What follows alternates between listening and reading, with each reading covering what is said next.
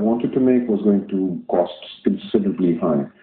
But there are things that you do for yourself, and there are things that you have to do for other people, for your country, for the region as such, and just generally for your just your tax of being inheriting planet Earth. And maybe when you're 80 years old and you look back, and at least you should be able to point at something and say, I did that. I personally think that the world has been made by the greater fools, people who think that they can succeed where others have failed. So I'm a greater fool.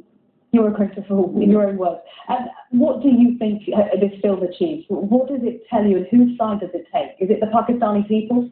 It absolutely takes the side of Pakistani people, but it also tells the story of Pakistan and how we view terrorism. Because whenever, unfortunately, the way that Pakistan is being looked at as a country and people looked at as a country is not very favorable. They think that terrorism is something that general population of Pakistan subscribe to, but it's actually extremely not true.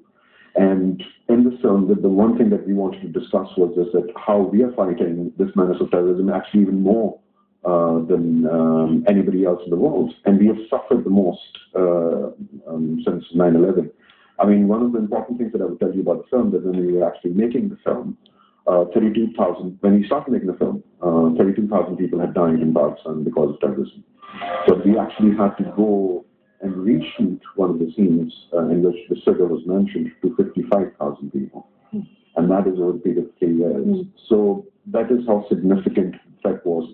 That is how significant the threat is to the country that, I come from.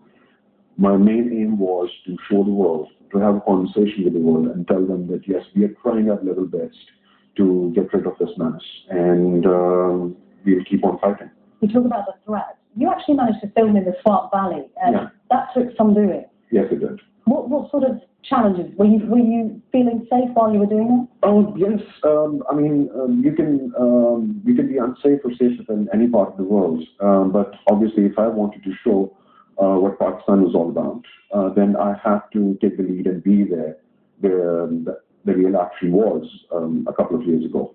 And but yes, I did feel safe as much as I could.